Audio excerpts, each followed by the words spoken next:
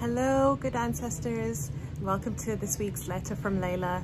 This week's letter is not a written note because I'm actually on a weekend vacation, a weekend getaway with my family. So myself, my husband, our children, and my parents have taken a quick, much needed break, a much needed trip. And we are on this beautiful island. In front of me is the ocean and it's extremely relaxing here. But Fridays are usually the day that I write my letter from Layla.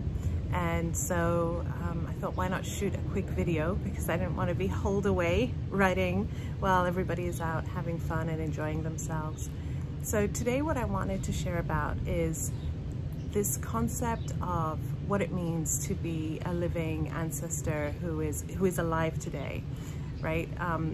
You'll know if you've been following my work for a while that when I talk about the idea of being an ancestor, it's not just restricted to having children and having descendants and seeing yourself only as a blood ancestor, but also recognizing that there will be people who will come after you, that there are generations that are coming up after us, and that the way that we show up in the world has a direct impact on those generations through our actions, whether those actions and the way that we live our life was consciously or intentionally chosen or not. And so when I talk about the idea of being a good ancestor, it doesn't mean having achievements, it doesn't mean becoming an icon, it doesn't mean becoming a public figure. It just means recognizing that your life matters, your impact in the world is real, whether it's on 6 people or 6 million people, and that we have a choice on whether we intentionally want to choose what that impact might be, or if we're just going to go through our lives day to day and hope for the best, right? So the idea of being a good ancestor is taking intentional action.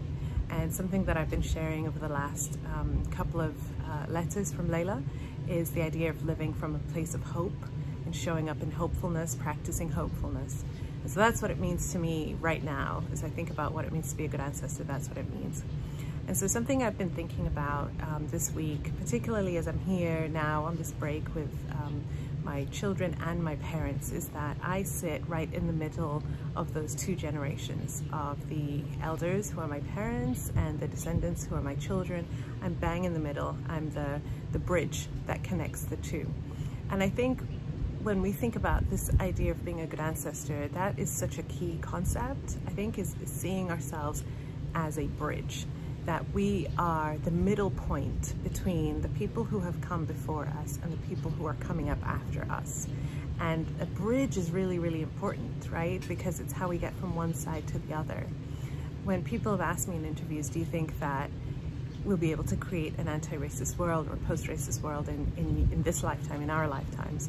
I often say no, I don't. And that's not because I'm not hopeful or I'm not or I'm trying to be contrarian or pessimistic, but I think that it's realistic to think about how long the systems we've been living in have been maintained for, and that it's going to take just as much time to undo them, and that time must include a mass conscious awakening, and that this moment, even though we've seen incredible growth this year in people's awakening to the existence of white supremacy and racism, we're still a long way from that.